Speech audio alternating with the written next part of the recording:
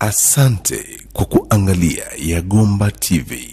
Ninakufungulia ulimwengu wa ujasiriamali online. Jenga uchumi kwa kujiajili. Usisahau kusubscribe kupitia YouTube channel. Call phone number +255 762 956 366. Usisahau kusubscribe kupitia YouTube channel Yagomba TV.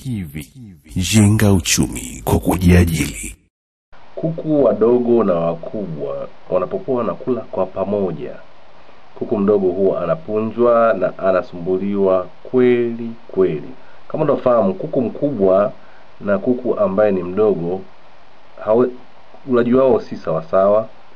Kwa hiyo kama ulaji wao sio sawa sawa, basi hawawezi kuwa wote sawa kabisa katika upande wa ulaji. Mara nyingi kuku mkubwa anapokuwa anapata chakula kiko pale, huwa ana tabia ya kuweza kumfukuza yule mdogo, hata kumpiga ama kumdonoa na maanisha, ili aweze kukimbia abaki na kula peke yake. Sasa hii hapa ni njia rahisi kabisa ya kuweza kuzuia kuku mkubwa asiweze kusumbua kuku ambaye ni mdogo, ni umri mdogo wakati wa kuweza kula. Sasa hapa unachotakiwa kufanya, unatengeneza wavu wa duara kama unavyoona hivi. Kuna wavu wa duara, basi unaweka wale wadogo katikati, basi wale wa nje ambao ni wakubwa wenyewe wanakaa nje, basi unawekea chakula mle ndani.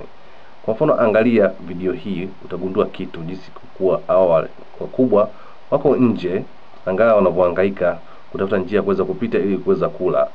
Angalia wanavyohangaika, kuku wale kule wanahangaika, wakubwa wako nje kabisa wa wavu. Angalia hapo, wako nje wa wavu, kuku wakubwa wanazunguka wanakimbia kule. Hao wadogo wako katikati, lakini wapo ni wavu, na ukijaribu kuweza kuwalinda wasiweze kuingia.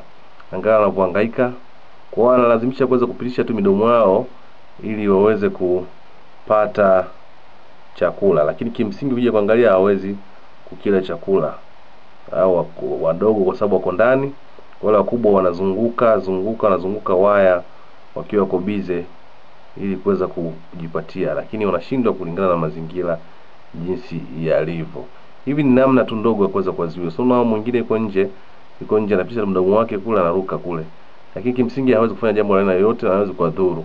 Kwa kawaida kuku wa kisasa au wa kienyeji, unapochanganya mkubwa na mdogo, huwa na tabia wakubwa kuweza kuwaonea wadogo ili kile peke yake. Kwa hiyo kuweka uwavu wa namna hii utazuia wasiweze kusumbulia wadogo.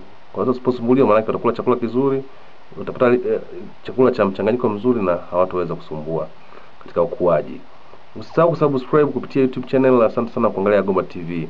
Ukihitaji kujifunza mambo mbalimbali, utengenezaji wa chakula cha kuku, tiba ya magonjwa ya kuku, namna ya kufuga, kuna mambo mengi sana kuhusu ufugaji, dawa tufanyeje, basi namba ya simu ni 0762956366.